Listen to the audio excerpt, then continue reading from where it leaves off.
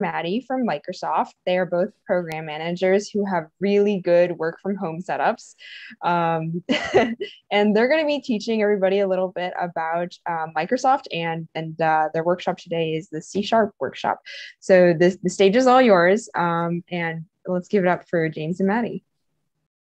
Awesome. Well, thank you so much. Yeah, super excited to be here. Yeah, Maddie and I are going to focus in on building cross-platform applications with C Sharp, specifically iOS and Android apps, something you may not typically think about using a Microsoft technology. We'll also do some Windows development too, but I'll show a demo on Android working as well, the application. So let me bring up my slide deck and share my screen here. Let's see if this works. There we go. And I'll hit go. Boom. Awesome. So yeah, like I said, I'm James Montemagno. I am a program manager here at Microsoft. I'm a team lead, and my team oversees building developer communities with .NET. And we'll kind of talk about .NET and what that actually is today. And I've worked with Maddie for, oh my goodness, like forever at this point. Yeah, and go ahead, Maddie, go for it. Yeah, I am Maddie Legere. I've been, I think, I'm over 3 years now with Microsoft, full time on the .NET team, working on our mobile technologies, so Xamarin, and now .NET MAUI, and a whole bunch of other cool words that sound like things. I was a Microsoft intern before I came here full time. I did the Garage program, which we have some presence in Cambridge, and I actually work in the Cambridge office because I was born and raised in the Boston area. Went to Northeastern, so very intimately familiar with MIT, Hack MIT. I have a lot of friends who've done it, and I'm glad to see it's still going. And of course, all the amazing dining options on MIT's campus and in Harvard Square, because weirdly, the options are worse when you get into Boston. So yeah, excited to chat with you all. And afterwards, James and I, like, these are our Twitters, so you can reach out anytime. And I'm happy to chat kind of afterwards about internships, Microsoft, MIT externships. If you have heard of those, we take those. It's like the 1 month in January where you apparently have just like infinite Christmas break where everybody else has to sludge back to school, but you can come work with us for like a month. So that's cool. Yeah. So that's the, oh, okay. We have an externship in the chat here in Zoom. So that's Whoa. exciting. Nice. If I ran into you and I don't remember you, I'm sorry, but it's because we have so many great MIT externs. So That's anyway. awesome. Yeah, we actually, a intern just joined my team from UCLA. She just started this week, which is really awesome. Yes, come intern at Microsoft. I think they're paid internships, right? Oh yeah. Yeah. Yeah, paid internships, and then basically just come work for us. It's awesome. I've been here for 5 years at Microsoft, and I love every single moment of it. It's a really great company and really, really awesome things that we're working on. So we're going to be talking about building awesome cross-platform mobile apps with C Sharp and desktop apps too, because we got Windows, we got Mac, we got all the good stuff. Now, it's kind of hard to actually know everyone's background on the call or on the live stream. Maybe you're just getting into software development. Maybe you've been doing software development your entire time at MIT and before MIT. And there's a lot of different programming languages out there. And specifically, the one we're going to talk about today is C Sharp.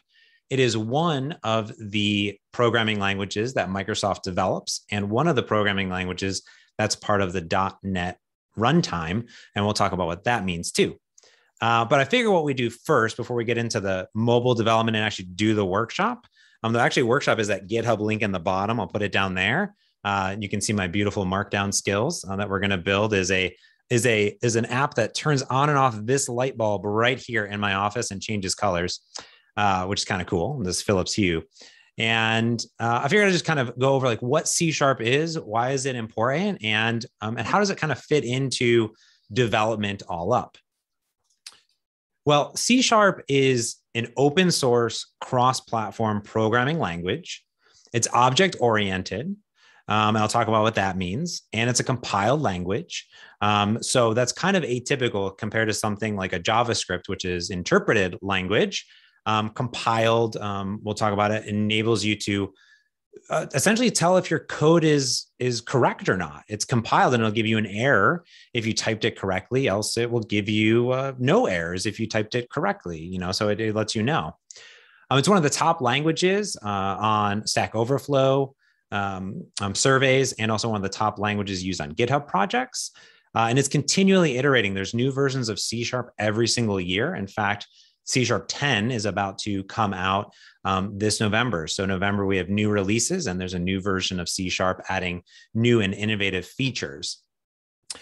So I'll talk first about object-oriented. And object-oriented programming is a little bit different than maybe if you were doing like C programming. And the real idea here is that what we want to do is basically think of objects in the real world. And a record of that would describe all the properties and all the things that you can do into it. So object-oriented programming, or OOP, is more that there's structure and objects that have specific properties and methods that you're creating inside of your code. So a record would be like a blueprint. This is a description of what the object is or what it is. So for example, if it's a house, well, it may have properties such as windows and doors and roof and color, and it has a patio or doesn't have, things like that. These are different properties. And there could be methods. Like if it was a house, the record of the house might have open door, and it might, take in what door to open window, turn on, fire, for example, or something like that. And in object-oriented programming, you're creating these objects in memory. So a full object that you would create would be a finalized house. Another example might be like a dog, right? Properties would be breed, size, weight, color, and then methods that actual animal does is it barks, it sits, it fetches, it's run. So they're objects that are created into memory. Now, I said it was a compiled language, and that means that basically what happens is that when you write code and it's compiled, it's going to convert that source code into a format that can be understood by the computer and be executed. So if I say hello world, that's compiled and it kind of gives machine code that will be executed on a runtime. Whereas an interpreted language specifically isn't compiled. It's interpreted at runtime by whatever that interpreter is. So there's like a Python interpreter, a JavaScript interpreter that is interpreting that code. It's kind of trying to execute at runtime what it is compared to executing machine code that's there. Like I said, C# is compiled, and the compiler that you may see online is called Roslyn. And what's really nice about Roslyn is that the C# compiler is open source. So it means it can be extended.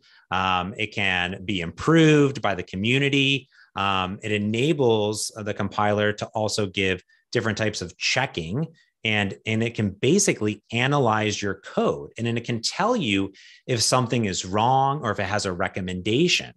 So for example, if you didn't end, in C#, we end everything with a semicolon. If you didn't end the line with a semicolon, the Roslyn compiler and analyzer would tell you that and give you an error. And our editors with Visual Studio and Visual Studio Code would display that error. So Roslyn can actually basically compile your code even before you compile your app to let you know if things are correct or incorrect and give you real-time feedback. And we'll see what that looks like. So C# code is going to look a little bit something like this. This is actually a few lines of code. One is correct and one is not correct. But the first thing that we'll see in C# syntax is that it kind of looks maybe a little bit more similar if you've done any Java programming. So Java and C# are both object-oriented programming. They're both compiled. Java, not JavaScript, very different. So it'll look a little bit more similar to that. Or even like something like Kotlin, for example, is also a compiled and object-oriented programming language. The first thing we'll see here is some keywords that have different syntax highlighting. So using system, it's using this namespace, which gives you access to a bunch of different methods and properties in that system name. And one of those is console. So for example, console enables you to write lines and read lines of code. Over here, we get syntax highlighting and error highlighting. So not only do we get different colors, but we can see that the line below is letting us know that council should have a capital C. So it gives you that red squiggle under there. And then also it's showing us at the end that something is missing, which is a semicolon, as that is how we determine in C# that is the end of that execution block. The dot is an important aspect of C#. We always dot into objects or into different methods and classes. So console dot will give us access to any of the properties and methods that are there. So write line is going to be the method we're going to call, and then we're going to pass in properties. In this case, we're going to pass in a string. So a string has double quoted, and we see hello world, which is there. And then, of course, the semicolon at the end ends that console write line. So that's just sort of some of the syntax that you'll see inside of C#. Now, the reason I love C# so much is that it's actually a programming language that you can build for absolutely anything. Anything that you want to build, pretty much you can build it with C#. Whether you want to build a desktop app for Linux, Mac, or Windows, you want to build a web API, a website, you want to build a microservice, you can do that. You want to access clouds, whether it's Azure from Microsoft, AWS, or Google, there are libraries that enable you to build C# applications and put them in those clouds. You can build mobile apps, whether it's for Samsung Tizen, for iOS, for Android, for iPad OS, or anything else, you can do that. For gaming, you can run your C# code on a Nintendo Switch, an Xbox, on a desktop, basically anything you name it. Same with IoT. You can run C# code on a Raspberry Pi if you want to. You can, of course, take the data from IoT and put it into different IoT hubs and process that data with AI and machine learning. We have libraries from Microsoft and from the community to build and do all of these amazing things. So that's the one thing that I fell in love with when I was in college, is that I was learning a lot of different programming languages.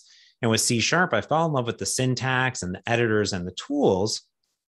But I fell in love with the fact that I could change my career. If I started with games, which I did. I used to make games for the Xbox 360 back in the day. If anyone had one of those when you were growing up, then my game was out on the Xbox Live Arcade.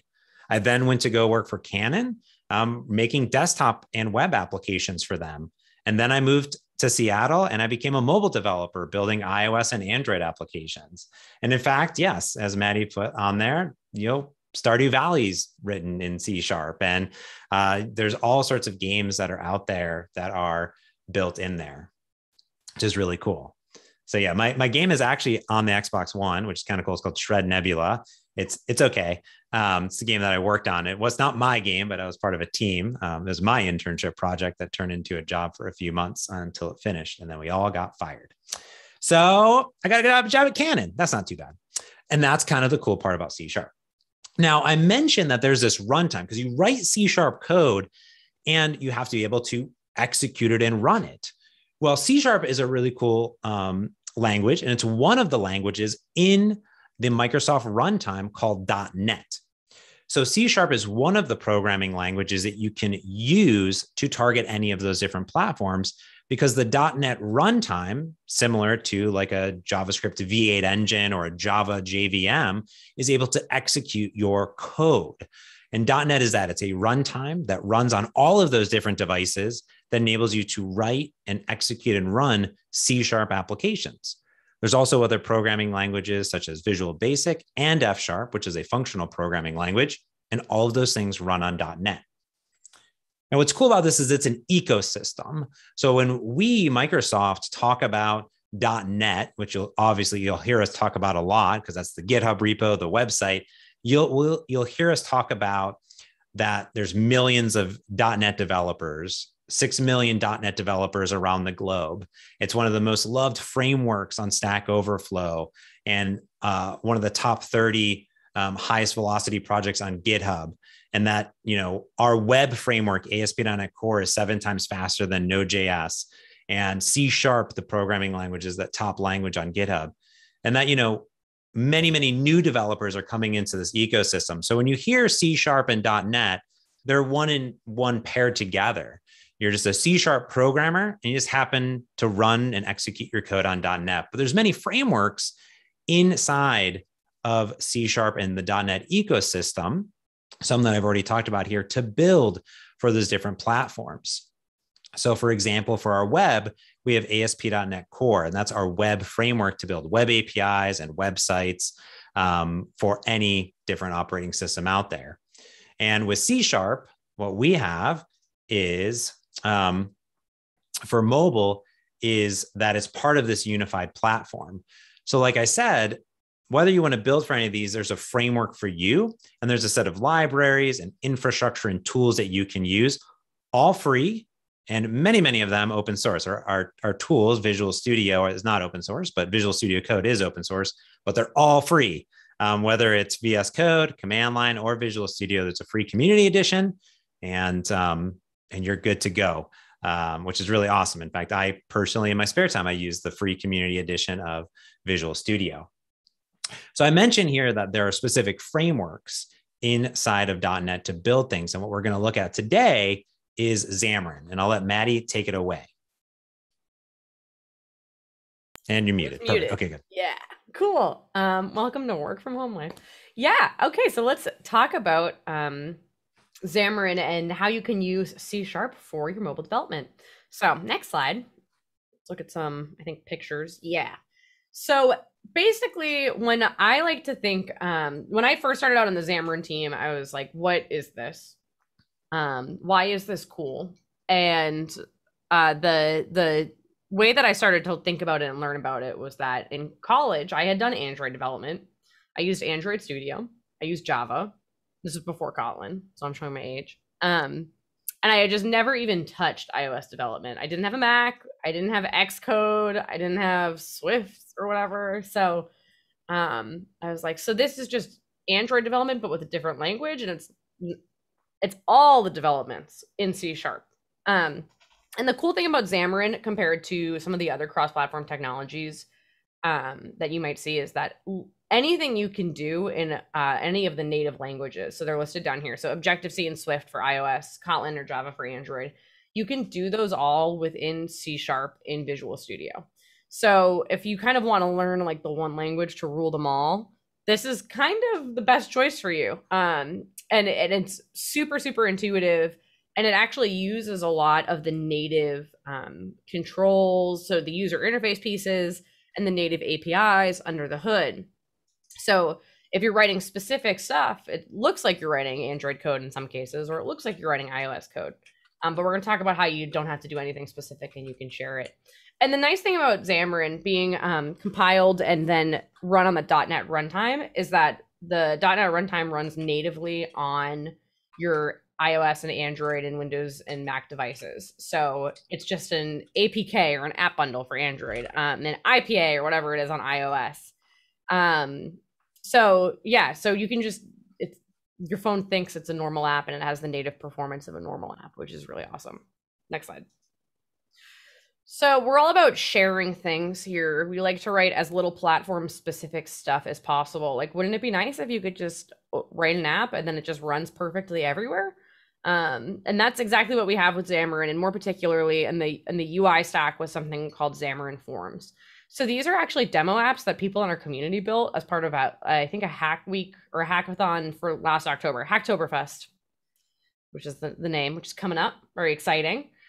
And these are all built with Xamarin Forms. So they actually used a markup language called XAML, which the XAML people get really mad at me when I say this, but it's kind of like HTML, but for desktop and with C#. Like there's like, brackets you open and close, and there are things in there, and then you can kind of point it to other things that live in the code behind. If you've ever written like a plain old HTML and JavaScript website, it's similar to that with XAML and C#. So you can use XAML or C# to write your UIs for Xamarin Forms. And these were all written once and running, in this case, it's iPhones, but all these apps also run in like the exact same on Android devices and as Windows apps. So next slide. Oh, mine is really slow. So hopefully it's just Zoom being slow. So this is kind of what like the stack of a Xamarin app looks like. So we have Xamarin Forms, the UI layer. That's what all those apps were built with. That's XAML or C#. But on top of that, you can still write specific code for iOS or Android or any of the other .NET platforms if you want to. So if there's something in your Android app that you really want to like do only on Android, this one specific thing, you can do that still in C#. You don't have to bump back to Java or Android Studio and all that stuff. And then there's something else called Xamarin Essentials, which we'll talk about in a sec. But there's also all of your business logic. So when you write an app, you probably have the front end part and then the back end part. A lot of times, instead of calling it back end, we call it business logic because it interacts with your front end, right? It's not that easy of a split to make. So I like to think about business logic as things like calling APIs, which we'll do, setting up databases and authenticating and all those other important things you might do in your app. So that's all shared cross-platform. You write it once. It's not really platform specific. But then you kind of get into the situation where you need to turn on like the flashlight or open a link in the browser, in the system's browser, or read accelerometer data or figure out where the location of the phone is, because phones are cool and they have a ton of sensors on them. And what's an app if it doesn't use all those things, right? So that's where Xamarin Essentials comes in. So what you traditionally have to do with, older cross-platform technologies is go in and say, okay, on the Android version of this app, use this specific Android API that tells the Android device to turn on the flashlight. And then do the same thing for iOS and do the same thing for Windows if you have like a Surface Book that has a flashlight or whatever. With Xamarin Essentials, you just do like device.turn on flashlight or whatever it is. And it just figures out the right thing to do under the hood for each platform for you. So you just write that one line of code and it runs everywhere. Next slide. Nice. So this is kind of what the Xamarin Forms controls do, like under the hood. So I am not sure how many of you were old enough to like remember what an iPhone looks like when it came out in 2008. But my favorite example of this is if you Google, yeah, James, I know you and I those were cool, man, 13 years ago. If you Google a picture of the original iOS settings page, it is so ugly. It has like a blue pinstripe background and it's like really bubbly, and all the buttons were like these light blue to dark blue like gradients with white text. And over time, iOS has obviously become much prettier and more modern as time has gone on. And so Android has had a bunch of design changes as well. I just think the iOS settings page is like so blatantly crazy. But with Xamarin Forms, what we do under the hood is we use the controls that the platform would use itself if you were building a native app. So for example, on here, you have like the alert in the bottom left. So the way that an iOS alert looks is it just says, okay, it doesn't have any more subdivisions. It's just the header and the bottom. And if you were writing that in Swift, it would be a UI alert view. So that's how you'd write that out in your iOS UI or in your storyboard or whatever you were doing. With Android, the alert looks kind of different. There's a place to put an icon. It's got like different subdivisions for the header and the subheader, and then there's a yes and no action. So if you were writing your Android code, you'd call that an alert dialog. And you could add all those parameters and tell it what the icon is and all those things. So with Xamarin Forms, we give you an alert. And under the hood, we take all the information in that you have, and we say, okay, you gave us an icon. iOS doesn't have a place for an icon, so we're just not going to show that, but we'll show it on Android. Okay, you have a yes and no option for Android, but on iOS it's just okay. It's just dismiss or whatever. And we show the user what their controls, look like in other native apps. So it looks and feels like the native operating system that you're writing your app for. So the reason I bring up the settings page before I go on this like rant is because with Xamarin Forms, if you built something in 2008, which Xamarin Forms wasn't around yet, but it's okay. If you did, and iOS with every release decided to change how things looked, your app would actually modernize with iOS because we're just using their controls under the hood. So when they say that a button should be kind of bigger or should have a different shade of blue text, you automatically get those updates because we're just using what iOS wants you to use. And likewise with Android. So it keeps you modern all the time. It's very helpful. Next slide. Ooh. Okay, so here are some examples of the things you can do with Xamarin Essentials. So this is the kind of cross-platform API level. So not the UI, not what you actually look at on the app, but what the app is doing when it interacts with the phone's hardware. So yeah, some of my favorite examples, I know I said flashlight, I think I said location, accelerometer. I also think like you never think about how difficult it is to just like get your camera to open and take a picture, or like to save a file or open a file from the file system of a phone. Xamarin Essentials works with that stuff. Your preferences for your apps and like copying to the clipboard and how much battery is left. Like there's a whole bunch of things. It's really exciting. I like using it a lot. So yeah, and it's all kind of bundled in now when you do a file new Xamarin Forms app. You get Forms, you get Essentials, and you can just kind of go for it. Next slide. Oh, and of course, Forms and Essentials are both open source. So Correct. Yeah, we have tons and tons of customers that use Xamarin Forms. We have even more customers that use .NET in general. I am sure if you've been applying for internships, you've seen companies that use .NET. I know Carbonite, which is downtown Boston. My friend worked there, and they love Star Wars. They have Star Wars cutouts like all over the office, but they're like a huge .NET shop, and they're really cool. But I don't think they use Xamarin. On this slide, we have a bunch of people who do use Xamarin, and some of them are apps you probably use every day. I know that we have a bunch of like food ordering apps that are written with it. So like there's this company called Olo, there's Fresh Direct. A lot of airlines use it, not just for like you booking your tickets and checking in, but also for the pilots to be able to go on their phone and do the checklist to like get the flight ready to launch. Outback Steakhouse's app is built with Xamarin Forms, which I think is lit because I love their bread. Yeah, there's a bunch. So we're a super trusted enterprise development tool. So when you like go work at a big company, they're like, yeah, Xamarin's great. But we're also really lightweight. And there's a bunch of startups and like kind of consultants and hackathons and students and people just doing stuff in their free time, also using Xamarin as well. So it's not just for all these cool big companies. Yeah. Next slide. That's it. I think we're into little workshop action. So obviously, we wanted to create a workshop that we could do, and Maddy can field questions as I'm kind of getting into it, and do some live coding so you can at least see it. Workshops virtually is also really, really tricky. So what Maddy and I did is we created a GitHub project. It's called Office Light Control.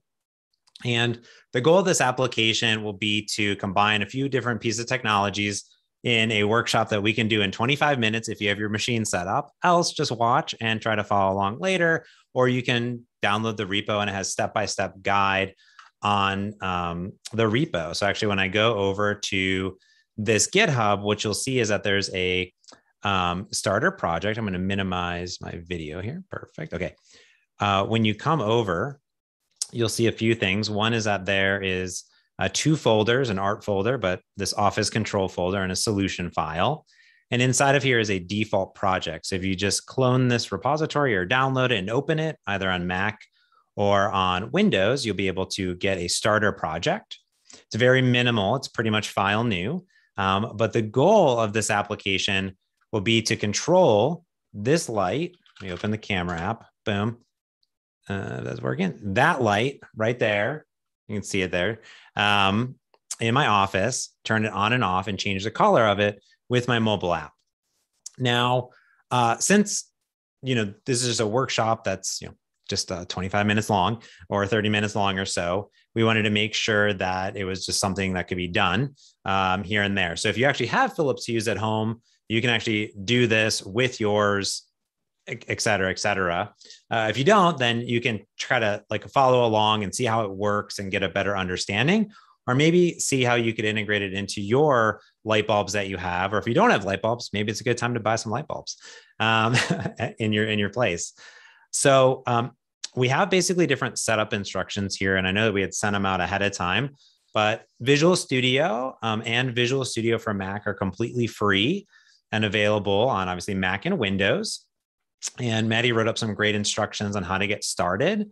So if you're just joining now and you're like, I haven't installed anything, well, you can get started and take a look at it. It does take a little bit of time to download and install based on your internet speed. So you can always play this back on YouTube later and just kind of follow along, and I'll walk through it. But what's nice is here is after you get through there, what we're going to do is use if this, then that, which is a way of automating things. And what we're going to do is I've set up instructions here on how to create a free if this and that account.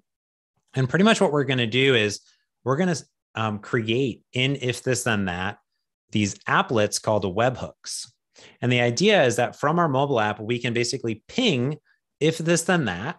And when it receives that ping, it is going to turn on the lights, turn off the lights, or change the office color lights there. So I have this diagram, as you can see, my sweet, sweet skills in 3D Paint of basically walking through creating an applet. And then below, you'll see a full app walkthrough of how to create, how to get your API keys, how to create the code. And that's what we're going to do. And I'm not even going to do walk through here. I'm just going to go ahead and do it from the top of my head. But what we have is if this and that. This is my personal account. So I have all sorts of if this and that things. But what I would normally do is click on this create. That's not good. I guess I need to log in again. That button. Oh no. If this, then that. What? Good thing I created all of these ahead of time. Okay, there we go. I don't know why it wasn't working. Perfect. So when you hit create, you should see something like this. And the idea is to create a webhook. So there's all sorts of APIs that you can integrate into if this, then that, which is kind of cool. So one thing I can do here is I can say web, and I'm going to create a webhook. And a webhook is an API in the internet or a URL on the internet that I can, like I said, ping or send data to, and it will respond to that. Normally in C#, we create a web API with ASP.NET Core, which I talked about earlier. So you can create web backends for your mobile apps or for your website, all with C# and share code. But here we're going to say receive a web request, and we'd give it an event name. So I'll say like hack MIT, for example, and then hit create trigger. So what's cool is that this gives me a URL on the internet that I can hit to turn on and off the lights. And then when that happens, I'm going to say, then do this. So here I have Hughes, a Philip Hughes in my house, but you could basically have it do anything. So this is a remote control app, but maybe you have other things. So maybe you don't have a Philip Hugh. You're like, man, I can't do this. But take a look at this list of things that you kind of have and see if there's anything that sort of, I have a switchbot too. Oh my goodness. But you could have it send an email. You could do any of these things, and you could do that from the mobile application. So what I would be doing here is I would say Hugh, Phillips Hugh, and then link my account to if this, then that. And there's all sorts of things that you can do. Like you can blink lights, you can set a scene in the room, you can do a bunch of stuff. So for example, maybe I could do blink lights, and I would pick the light that I have. These are not all my lights. I only have a few lights, but it is this office one that I would create. And boom. Now I've basically created a brand new webhook called Hack MIT that I can call to blink this light, which is really, really neat. I'm kind of good to go. So what we're going to do is we're going to go into the project over here, and I'm going to walk through it really quick, kind of show you what it looks like when you open it up. So the first thing is I'm going to zoom in, and I'm going to show you off the project solution. So in a Xamarin Forms application, there are 4 projects. So we have these head projects, which is Android, iOS, and Windows. So UWP app over here. And this is going to contain that platform specific code. So if any of you have done Android development with like Java or Kotlin, there are activities. And this is an activity. This is where the application starts and is installed on, and it's all in C#. So this is the C# version of an Android activity. And since we're using Xamarin Forms, it initializes Xamarin Forms and Xamarin Essentials, and that's all of the Android code. Everything else is shared between Android, iOS, and Windows. Same thing over on iOS. I can click on an app delegate, and I have the starting point of an iOS application, but again, all in C#, which is really cool. I can add platform-specific things or up here, access Android-specific APIs if I wanted to. They're all there available to me, but we're not going to need to do that because everything is shared, which is really cool. And again, we also have windows here too, which is really nice. Now, the most important part is that with Xamarin Forms and how we develop apps is all of our business logic, those classes and our web calls and our user interface is 100% shared with this library right here, this office control. So it's actually shared as a reference. We can see it right here with my Android app. So all the code that is here is included in my Android app, in my iOS app, and in my Windows app all automatically. So I can deploy to Windows, I can deploy to Android, I can do anything here, and I can share all that code. Now, like Maddy said, and feel free to ask any questions in the chat, we develop our user interfaces. You can do it in code, but many of our developers prefer XAML, which is an XML/HTML-ish type of markup over here. And there's also code in the code behind in the XAML.cs or C# file behind the scenes. So this is literally just a file new project. And I'm going to go ahead and run it here. And we're going to see what it looks like. So from Visual Studio and also in Visual Studio for Mac, there is a play button up top. And here I can see Pixel 2 Pi. I can deploy it onto a physical device or onto an Android emulator, like we see here, that'll start to boot up and run my Android application. So what's happening here is actually it's compiling all of this code in the project. It's compiling the shared code, it's compiling the Android project, and it's going to deploy it to the Android emulator. So it's actually doing all this compilation, checking if the code is correct, and then bundling it up into a native Android application that will run on this emulator. And like I said, you can also plug in an Android phone and start to develop and deploy it onto your Android device. So here's the application. So over here, it has welcome to Xamarin Forms, start developing now. And these are different UI elements. So Visual Studio is very visual. So actually, if I minimize this down, you'll see I have my Solution Explorer on the right-hand side. I can minimize that. I have output on the bottom. I can minimize that. And on the left-hand side, I have this visual tree showing me everything inside of the application. So I have labels and frames and things like that. Now, if I wanted to, I could just kind of show you what this looks like. We have a frame, which is this blue frame, and it has text inside of it. It says, welcome to Xamarin Forms. And I have a bunch of other labels. So start developing now, make changes in UI, and then a URL that I can tap on. Now, if I want to, I can also come in and start typing code. So here, background color of this frame, I can change the color. Let me go over here.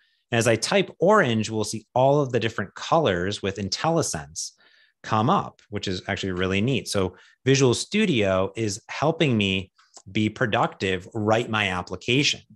So here I have orange, and I just change it to orange. I could say, welcome to Hack MIT. And now what we're seeing is that our development process is using hot reload. So this is part of .NET and Xamarin Forms development, is that as I'm modifying my user interface, I can get instant changes to the user, to the actual running application. So here I can change anything, add things. So if I wanted to put in a button here and say text and say turn on light, as soon as it's valid, here we'll see the turn on light. I can come on and say turn off light. I could say change color. And now I have 3 buttons here. They're fully functional, right? They're all right here inside of my running application. Of course, I'm not doing anything, but I'm adding these buttons into the code, which is actually really, really cool. And there's a lot of features in Visual Studio. So not only these code editors, being able to deploy to emulators, but I can start a live share session where Maddy and I can program together. We get designers and all sorts of different things inside of Visual Studio here. I can deploy to GitHub. I can create a DevOps pipeline. I can do all sorts of stuff in this application. But let's go ahead and clean this up. So here I'm just going to say, I'm just going to delete these labels here, and we see they go away. And I'm also going to delete this frame. So now we just have an app that has 3 buttons on it.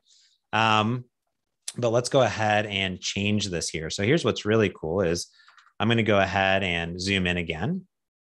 And we have a stack layout. So what's neat about this is that this is a layout that holds different controls. So right now it's holding 3 buttons, but it has other properties on it. So for example, it has orientation, spacing, padding, and other things, and all these other properties. What's neat about Visual Studio is this little star icon. So it's actually giving me recommendations. Visual Studio, something called IntelliCode, which is part of IntelliSense, has analyzed millions of projects on GitHub open source and saw how developers are developing apps. And it gives you recommendations as you're coding. So it's saying that orientation is something that developers often change on the stack layout. So for example, there's horizontal and vertical. So which way you want to stack these items. So if you wanted big horizontal orientation, you can put it here. The default is vertical, the stacking here. I could also change, let's say the vertical options, which enable me to put things at the start, at the end, or at the center. So I could center those buttons over here. There's horizontal options and vertical options. So now I have 3 buttons in the middle of my screen. And they're all going to tell me to turn on a light, turn off a light, change a color, which is pretty cool. Now I am running this on Android, but I can also, for example, hit start on the Windows project. What I did is I right-clicked and I said, set as the startup project. And now I can debug it here locally on my Windows machine too. So for example, this is now going to just boot up and compile my Windows application. So I get my application that can run on Windows. And you can see my device is on my Windows machine is on dark theme. So I get dark theme right here, which is quite cool. And I can do the same thing. So if I wanted the background color to be red, I could go and look at this. And now the background here is all red, for example. And we don't want that. That's no good. All right, cool. So you kind of get some idea of how we're creating UI, but as we saw, it's native UI. So it's the native Windows application with native buttons. And if Windows 11 comes out and the native button changes, it's still a native button. So you get the Windows 11 look and feel. When Android 12 comes out or whatever, or 13 or whatever, 14 and 15, 16, 18, you get the native look and feel of whatever Google's UI is for that device. Like I said, you can also come in and you don't have to be running your application to modify the code. There's actually a lot of tools directly inside of Visual Studio. So here's a full toolbox. It shows you everything that you can add to your application that's in there. So if I wanted to, I could add like a date time picker. I could add an image in here. I could add a switch, a little toggle, and I could just drag and drop controls and then run the application and see it running there. What we want to do is we want to basically get an action for this button. Okay, so right now it's just displaying turn on light, turn off light, change color. So what we want to do is give it an event. So inside of Visual Studio, we'll see that actually there's different icons here.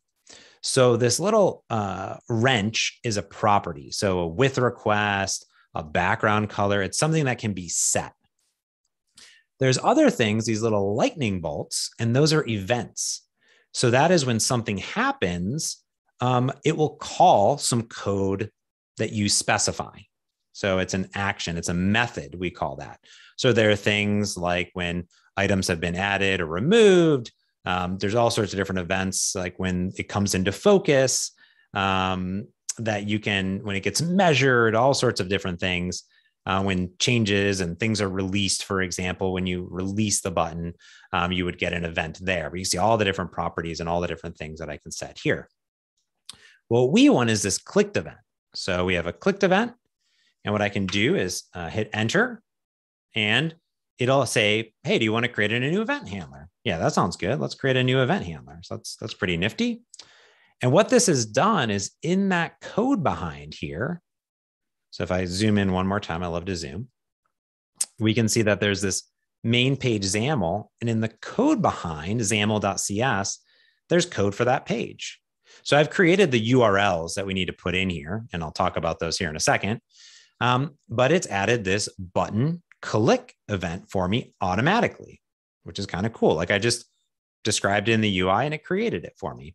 If I came in and I said clicked, and I said I could specify the existing button clicked, or I could create a new one. Now it's button clicked 1. And I'm like, all right, well, this isn't necessarily like the best way of describing this.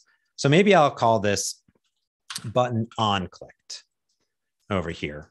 And then we have another one, which is going to be button off over here. And then another one, which is maybe color. So now we have 3 click handlers that we can write code in, for example.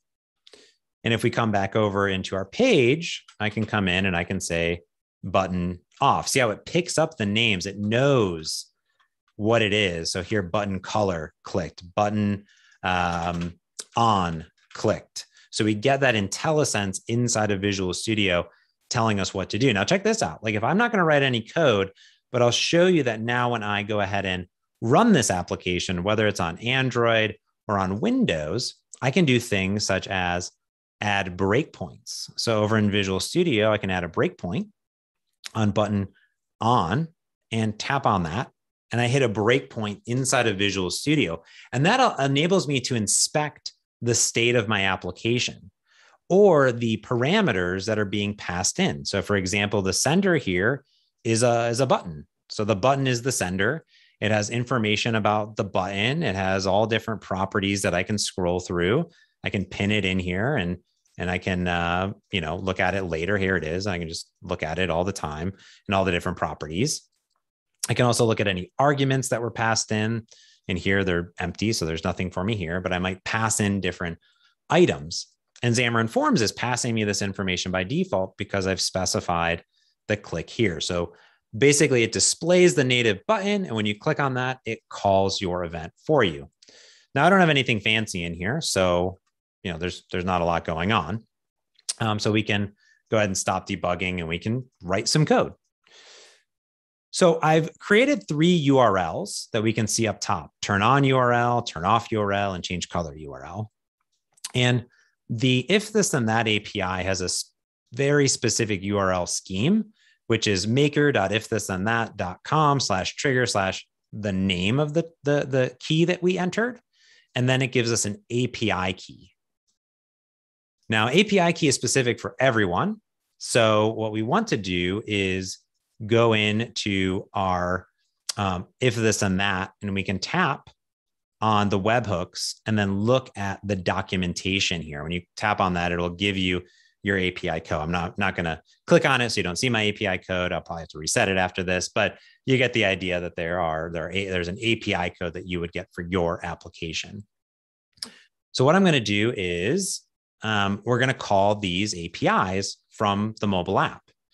So we're going to write a little bit of code inside of each of these buttons. And it's going to be pretty much the same code because all of them are making a web request to if this then that. So what I'm going to do is I'm going to go ahead and type in try, and I'm basically going to put this in a try catch block. And what that does is it safeguards my application. I hit tab twice there, and Visual Studio fills this in for me. So a try catch block, what that enables me to do is say, hey, if something goes wrong, let's say I lose internet access or that API, that web URL doesn't exist, it's going to throw an exception because something has gone wrong. And if I don't catch that, then it is going to crash my application, and we don't want that. So what we're going to do is we're going to output the message here for the user. So for example, what we can do is we can use a display alert, like Maddie said earlier, and it is going to take in a title, which would be error. The exception has a message, and I'm going to say OK on there. Now we're actually using this asynchronous programming over here, and Visual Studio is telling me I need to add an async flag here. So async await, it's like a promise. And what this does is this is going to say, hey, I'm going to go do something on the UI. I'm going to go do something. And and it's asynchronously happening. So it's not going to lock the UI thread of my application. And that's important when we're making web requests because it may take time to get to if this and that and come back down. So we don't want to tie that up inside of our UI. If it takes time, we want our UI to be responsive. So that's what this async await is. And if you've done JavaScript or Kotlin, there are these promises and task-based programming that C# has had for a very long time. And we use this async and await. So this is saying things are happening and then don't continue. So if I said var h equals hello world, basically until this is done, don't execute this code. That's what that's going to do. Else code gets executed synchronously. So now we're going to make this web request. This is super simple. What we're going to do is we're going to create something called an HTTP client. And part of .NET and C# is they give you access to all these APIs to interface with the file system for network requests, for creating objects. We're basically doing a whole bunch of stuff. It's all part of .NET. So you can do this in any of applications you write in C#. So I'm going to say var client. So var is a keyword which says, hey, you figure out what it is afterwards. So you don't have to write a lot of words. And I'm going to create a new HTTP client. That's it. So this HTTP client lets me do a bunch of stuff. So if I zoom in, I can say client. Oops, let me go over here. Client dot. My zoom in is being weird. But we can see I can do client dot, and I get all of this IntelliSense, just like we got in the XAML. So I can do send async, get async. I can post information. I can delete. I can do all these verb things with HTTP REST clients. So what I'm going to do is I'm going to say get async, even though it's not getting anything, but it is going to get technically. I'm going to pass it the turn on URL. And this is asynchronous. So again, Visual Studio is telling me that something needs to be done here. So I need to add a wait. And again, it just kind of writes code for me, which is kind of nice. And I'm done. So there's my turn on light, turn off light, and change color light. And now all I got to do is kind of copy and paste code, because the only thing that's different is the URL. So turn off URL, and over here, I can say change color URL. And again, Visual Studio is telling me, hey, don't forget to add that async over here. That sounds good. There we have it. And then the same thing here is async. And the reason we need this async is we need to tell the compiler what to do. So we're telling the compiler that we're awaiting code. So this asynchronous will know how to inspect this inside of it. And that's it. That is literally our code. So here again, we create a new HTTP client. We say get, and we call a URL. And again, this URL has the specific turn on light, turn off light, and our API key over here. So I'm going to run it here on Windows first. Let's go ahead and do that. And I'm going to bring up this. The camera is already running. So there's the camera. There we go. Perfect. Make that smaller over here. I guess you could probably also see it behind me, but I figured I'd have yet another camera to zoom in on it over here. We'll put this up over here. And I'm going to say, I'm going to add a breakpoint. Why not? So you can kind of see what it's doing here. And then we'll see what happens. We can see if anything happens async. So we can add as many breakpoints as we want. So I'm going to come in. I'm going to say turn on light. It's going to create my new client. It's going to have my URL that's there. And I'm going to say continue. And it just called that web API for me. So that turn on URL, it called it for me automatically. It didn't hit an exception, which is super good. And then it hit this other breakpoint because it finished that code. And as we can see now, the light is on. If I hit turn off light, this should now turn off my light, just like that. So now I'm basically calling and I'm turning my Windows machine here into sort of this IoT sort of hub in a way to turn on and off the lights in my office. I can also hit change light, which turns it to a random color. Sometimes it's a color that is very similar. So we'll see if there we go. So it's changing to a random light. And there's another one where you can pass in different colors automatically to it, which is cool. Now check this out though, is if I change it to Android, I can now come in and hit debug again. And that is going to go ahead and now compile all that new code that we wrote over here. And it is going to deploy it over to my, I just dropped the camera. That's good. Over to my Android emulator. So let me set that up again here. Let's see if this works. There we go. And now if I have this in the right place, let's see. There we go. I do. Cool. You can see more of my plant. I can do change color again. And now from Android, it is changing the color, automatically hitting that web request. I can turn off the light. There we go. Turn back on the light automatically. Let's see if it works. There we go.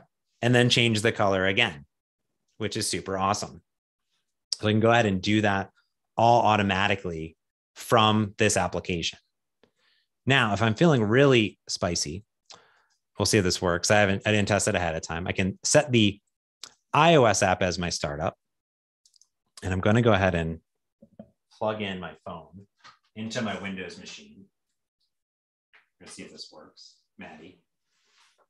This is the product Maddy works on. Is for me to be able to plug my phone in. So let's see if this works. I always have different bits on my machine. Let's see if this is going to work. There we go. Trust. This would be cool if it does. Let's see. My iPhone. So we have a cool piece of technology called Hot Restart that lets you deploy directly to your iPhone from a Windows machine. So I'm going to see if this works. I do have an Apple developer account. So, all right, cool. I'm going to put this over here so you don't see my code and try to hack my Apple account. There we go. So a bunch of stuff just happened, which is kind of amazing. And now, if everything is working, it's now going to compile my iOS application and ideally deploy. And I should be able to screen mirror my iOS application over to this device. It is running iOS 15 latest beta, so it may not work. That's the only thing. It may not work in this case. Let me see, because I am running a lot of betas and previews and stuff. So let me try one more time. I may not. Doesn't look like it's going to do it. I may be on weird things. Let me try one other phone really quick just to see if this will do it. Let me try it. Different iPhone.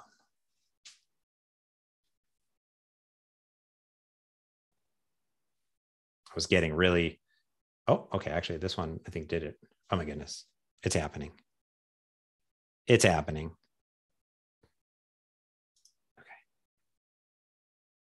This is very exciting. So I'm going to screen mirror with this application, Reflector 1649, hit OK. And that should show you my iPhone. Oh my goodness, there it is. Then launch the app. And then now we can see the native iOS application. So it's native iOS buttons. I'm going to hit change color. And now we're going to see the same exact application running on iOS, changing the colors, turning on and off my lights, everything all right from here, which is super cool. So hitting all those different APIs, hitting if this, then that, and then calling that. And you can create this application for anything, basically. So I'm calling it for these Hughes light bulbs, but you could adjust it for anything at all and run your application, all using the same exact code with the same UI, all from Xamarin Forms with C# right there. And that's the walkthrough of there. And again, if you do go over to the GitHub project with that, Sujay posted, I appreciate that. That will walk you through everything. So if you weren't able to follow along, it's a quick walkthrough here, but everything is here for you, from calling the API, from running the application. And Maddy did a great job of walking through these different components that you'll need, whether you're on Mac or PC. And I think with that, you can go to .net. That's our website.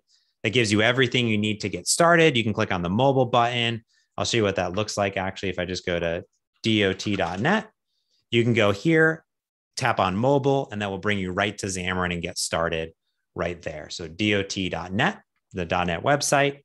And that's it. Thanks everyone. Hopefully this was, a nice walkthrough guiding you through everything. And we're around if you have any questions. .net. Yeah. .net. .net. All the dots to the .net. Yes. I have to go to another meeting, but it was a pleasure seeing all of you. So yeah, James had my Twitter at the beginning, so rewind the recording on YouTube if you want it, and we'll catch up. And great job, James, with an awesome demo. Very cool. Now you can start changing my lights too. That's true. Perfect. Cool. All right. Bye, everybody. Good night. Bye, Maddie. I don't know if Jamie, if anyone else had any questions or if you just want to wrap up, totally up to you. Yeah, so I think you guys were right on time. That was perfect 1 hour. Thank you so much, James and Maddie, who just left for the workshop. And we will see you guys at Hack MIT this weekend. And so that's super exciting. And thank you to everybody who attended Microsoft's workshop today. Awesome. Thank you all so much. If you have any questions, please reach out at any time and come intern for us and then come work for us. It's awesome. Awesome. Thank you all so much. Have a great Hack MIT. All right. Thank you, James. Yep. Bye. Bye-bye.